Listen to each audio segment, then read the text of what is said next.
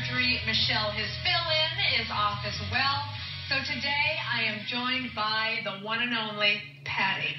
Look at you. Look at this. Good. A sensible day look Yes. for television. Yes, thank you for keeping it so understated. Well, I'm not sure if you saw on Facebook this video of, but someone sent me this a few months ago, and I thought, how funny is this? It's two poodles on a swing. Their names are Max and Ruby, and of course this went totally viral. Oh, look at them. Oh. And people were saying, oh, could it really be two dogs? And I'm thinking, yes, as an owner of two golden doodles, I could almost see myself doing this with my dogs. I don't think I could ever fit Brian in there. I don't think He's a little chubby little terrier. Yeah, I don't think Brian would appreciate it. He would not like that. Freebie and Nigel wouldn't appreciate it either. But today we have one of those poodles with us right here on Daytime. Oh, that's great. Yes. That's great. Super dog Max and his dad, Carl Gordon. Such a pleasure to have you here. My gosh, Max in the flesh. Can you believe this? I know. Look at this. We have a star in our midst. How many followers have come to the website now for Max and his sister Ruby? Over 150 million. Wow. Okay, from all over the world. How did this all start, Carl? This started out back in 2011, doing therapy work, visiting hospitals, elderly homes, nursing homes, just visiting patients to bring a little cheer into their lives, making them a little happier. It was actually Panache Magazine, Nina Stanley, who actually discovered him and published him first. And she's been a follower and strong guidance. And you notice right there it said, is he real? I'm sure you get that every day. I get that all the time. Yeah. Really true. That's actually the number one question we get. So I have an information business card, and on the back of it, is it real? That's the number one thing we get. Look at that. Yeah, how do you do it, though? That's the thing.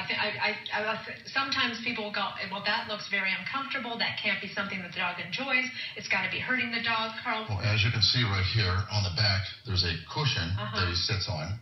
So, and also in the morning, around 3 to 5 times a day, he gets a massage that causes him to stretch his legs out. So when he's like the way to describe it is when you get out of the morning, you stretch. And you feel like, that's the same feeling he gets when I massage his legs.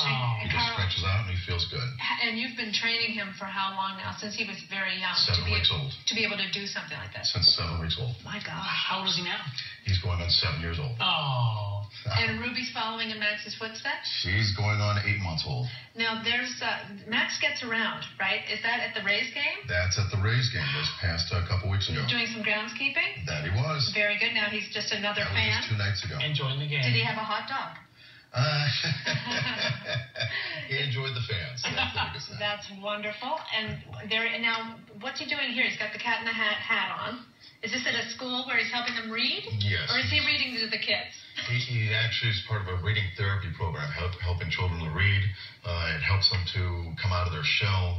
He doesn't judge them, doesn't make them read out loud, lets them read at their own pace. So it helps them. For a child that's shy, timid, reserved, it lets them, again, read out loud, which is very important nowadays in child's development. Rides a Harley or rides a motorcycle? Look at that. No, is there anything Max can't do?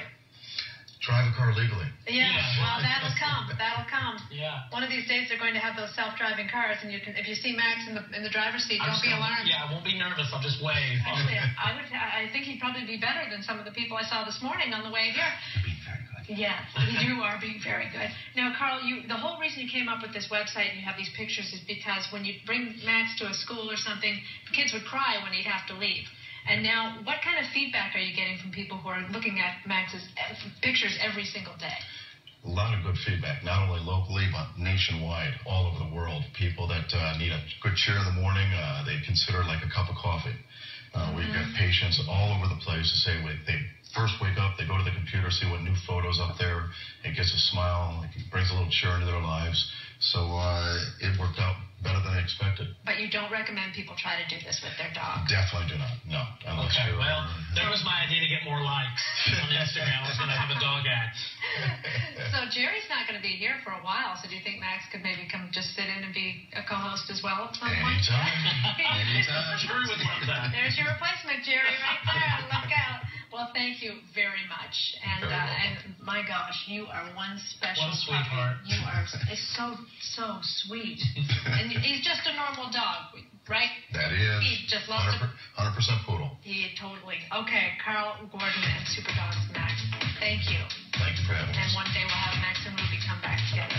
Stay tuned because you never know where Max may show up during our show. Oh, ho, ho, you're in for a treat. We'll be right back.